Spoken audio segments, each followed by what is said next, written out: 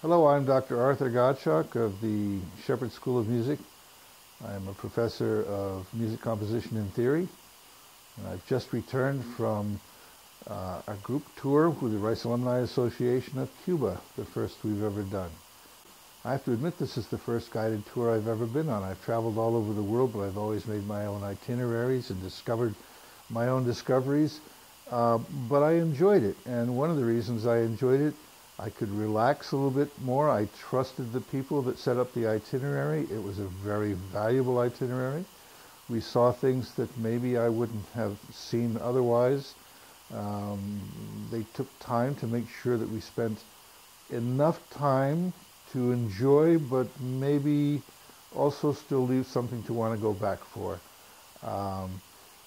This tour was a music, an architecture, and culture tour, a people-to-people tour of Cuba, and we were lucky enough to see rehearsals of the National Ballet Company. We saw a concert by a wonderful solo classical guitarist. We toured the National School of the Arts and saw artists, both faculty and students, plying their trade. We toured the studios of private painters and sculptors and bookbinders.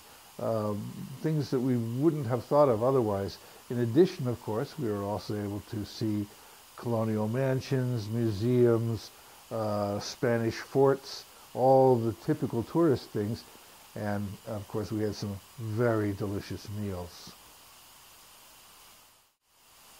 As an educator, we all know that there's no learning like teaching, and even though it was my job, in a way, to give some lectures on Cuban music and a few other relevant topics, it was also my pleasure to burnish my credentials and my knowledge, to go and see some of the things I talked about live in person. I'm a seasoned world traveler. There's still plenty of places that I haven't been. There's still plenty of places I'm looking forward to go.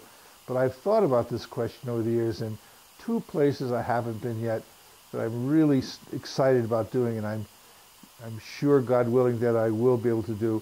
One, the Galapagos Islands, and two, Antarctica. One of the things that made this tour so enjoyable was the people that I traveled with. Again, it's my first guided tour. The people all had one thing and only one thing really in common, other than the desire to go to Cuba, and that was a connection to Rice University.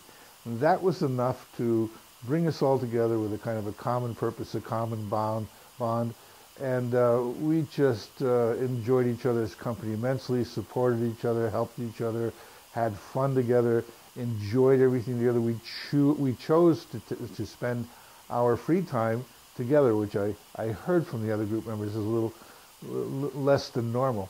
But I think that one of the great things about an educational or a guided tour like this is that you kind of know in advance some important things about the cohort group that you're going to be with. And I can't imagine a group of Rice alumni and Rice supporters that wouldn't be an amenable and fun group to be with.